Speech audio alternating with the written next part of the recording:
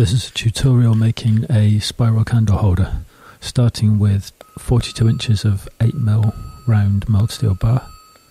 First of all, put a point on one end and working all four sides evenly, a couple of hits on each side. The metal looks thicker when it's glowing, so it's a little bit hard to see what's going on until it cools down.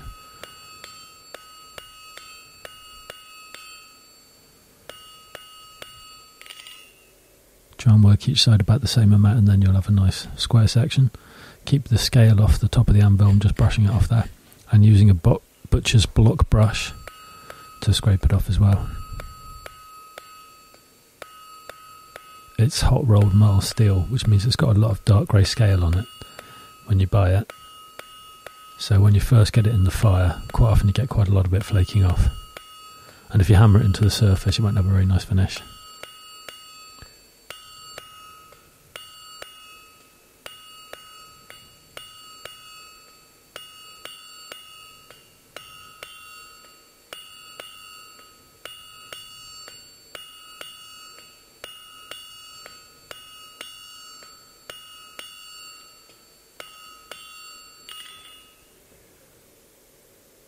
So that's a nice point on the end. Just going to take it out and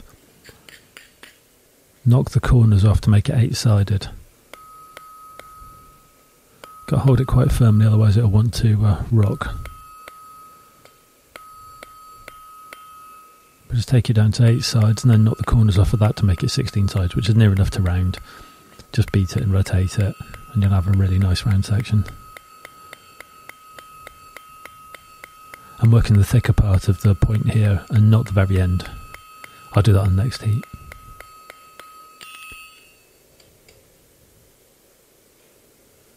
I've edited out the heats themselves. They're not very interesting to watch. So just doing the same, knocking the 4 corners off on the end. And then just going to tap it all the way around just to make a nice round section.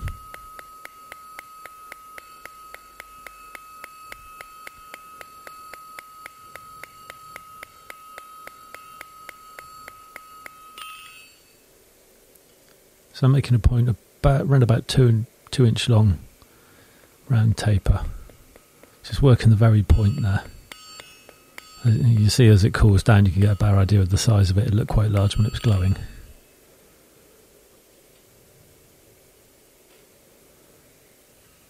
Over the rounded part of the far side of the anvil, just going to knock that over, make a rough right angle bend and then refine that a little bit. You might find you can use the bic, the right point of the bic there to refine that as well. It doesn't have to be brilliant.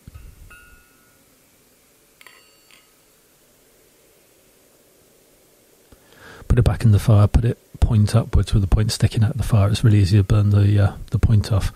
I've got a metal plate here with a hole punched through it. So as I make the base, which is a metal spiral, it'll start to bend out of shape and I can just put the point through it and flatten it. The point's facing to my left there on the far side of the anvil, parallel to the surface of the anvil, just starting the spiral. You make a bit of a U shape with it and then you can just put that flat on the anvil and just hammer it to close it up. And then I was just working it on the far side of the anvil, just going to bend it downwards and then knock it back towards me. So knocking it back towards me like that, just to roll up the spiral. That becomes much clearer as you see the spiral developing. It's much more obvious later on. So knocking it away just to start the curve, and then knocking it back towards myself to roll up the spiral. It's glowing quite a lot now as well, which makes it quite hard to see what's going on.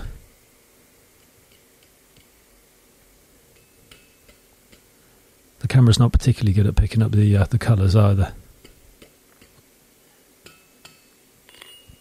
What looks like a very bright white is actually just sort of bright yellow. Straightening up the point by using a small pair of tongs.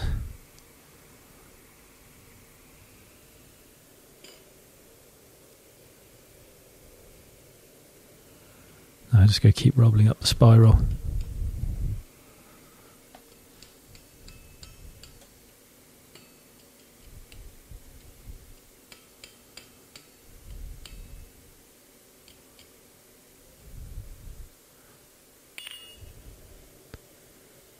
I've bent the point again.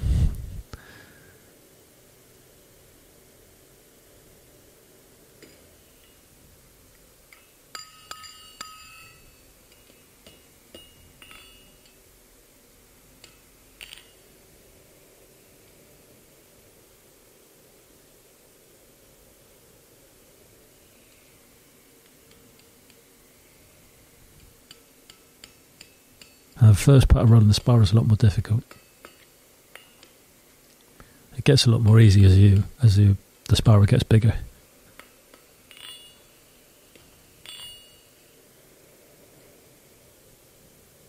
So don't worry if you're finding it really difficult for the first part of the spiral. So I bent it in just one place and left it quite straight in the middle, so I just bent that part over the bick very briefly.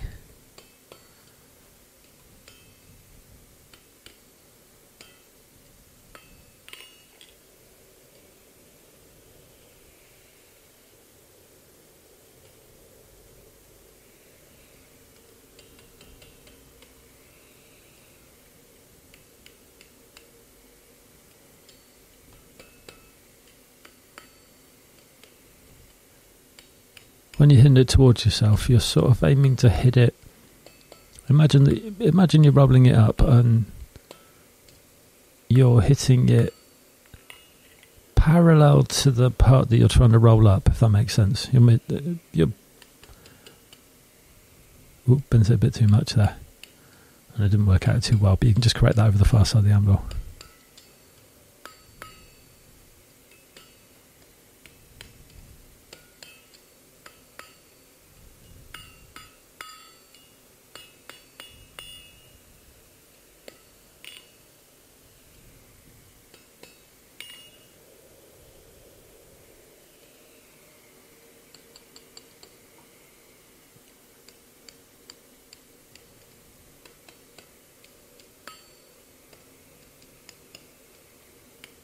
This is the easiest part in the middle of the spiral.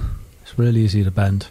It gets a little bit harder towards the end because it's going to want to bend too much in just one place from the heat. Don't try and bend too much at once either, because you tend to try working the colder ends of it, and those are the parts that don't want to bend. The bit that's hottest is the bit that wants to bend.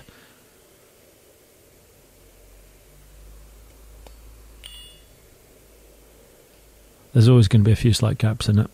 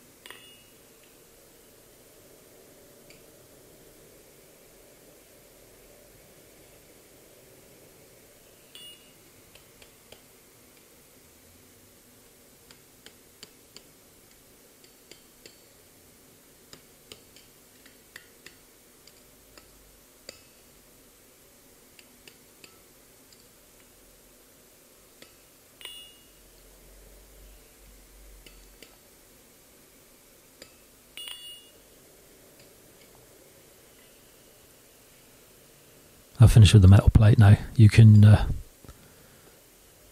use either the Hardy hole or the Pritchard hole, the two holes in the end of the anvil. You can use those for the same reason I was using the metal plate once it gets big enough to reach the sides.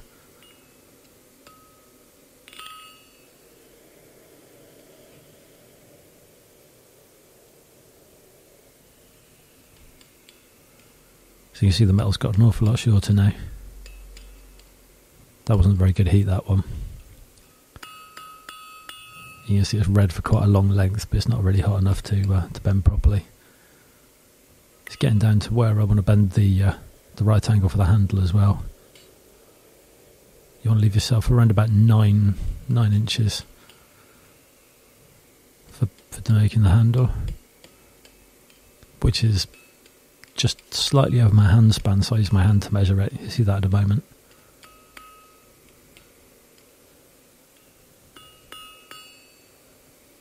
You can make chalk marks on the anvil for measuring or something like that. Welder's chalk's quite good for that.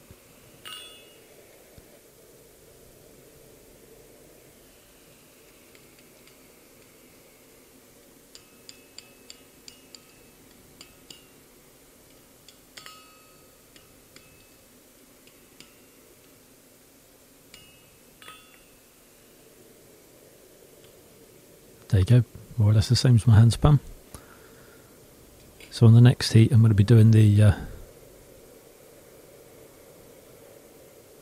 bend for the handle.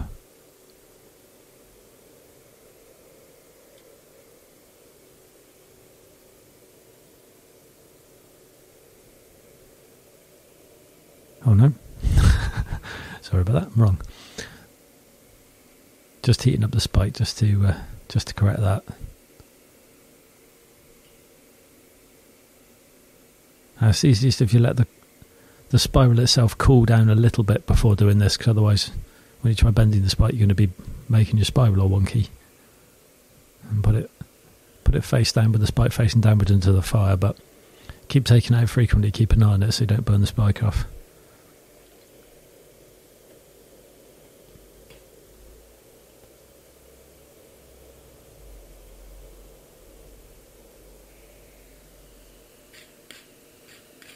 I'm working a part of the metal that I've not worked before, so it's got quite a lot of scale on, so I'll just scrape that off with the butcher's block brush. It looks thicker than it really is because it's glowing there. I'm just making a flat taper to roll up into a fishtail scroll.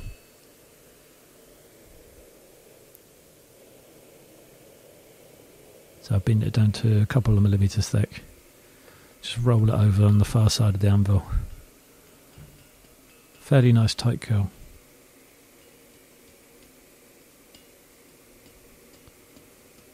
Then knock it back towards yourself, which is pretty much what you're doing when you're making the actual spiral of the base of the candle holder itself.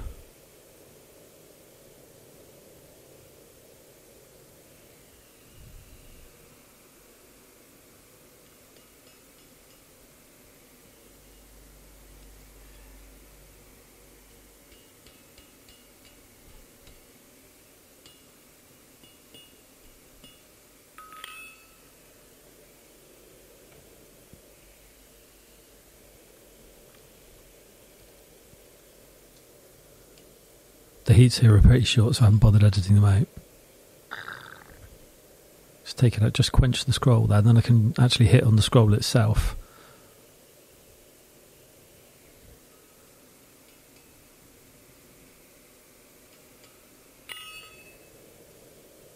A little bit unsure of what I was going to do then.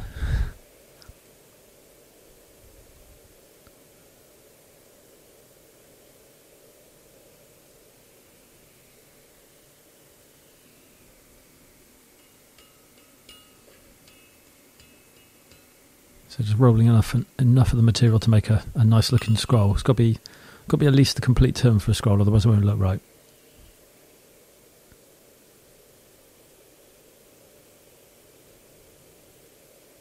So now I'm going to bend it in the other direction to make the circle of the handle. So I quench the scroll at the end so that I can actually tap on it, and it'll be the hotter part of the metal that bends. I'm not hitting very hard at all there.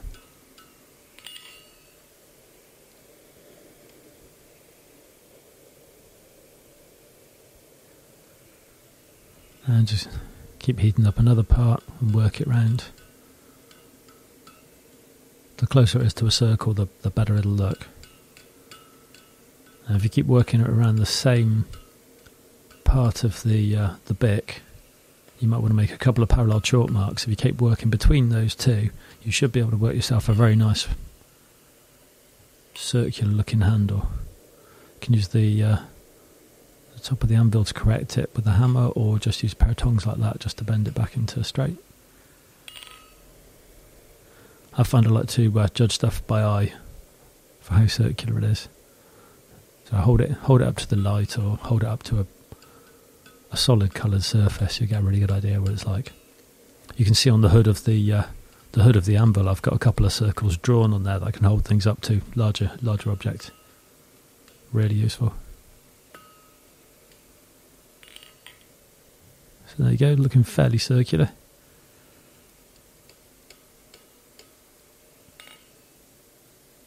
By eye you can see see any sharp bends in it, or any flat areas. You can see them a lot better than you can pick them up on the camera. See there on the hood of the forge, there's a couple of circles drawn that I've used for making larger objects that are around in the past. If there's a C, you can close up the C like that.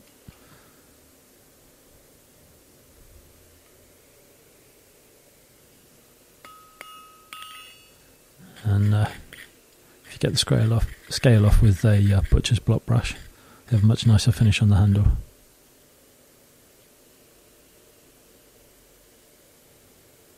So the only thing left to do now is to put the right angle bend in. You can do it earlier on before you make the handle itself. It's much of a muchness, whichever one you prefer. Try both. So I'm just going to quench along the handle itself, and that'll make me a nice solid lever that I can use to put the right angle bend in. And I've also got to straighten the handle so it faces straight across the handle holes. First of all, I'm going to straighten it up.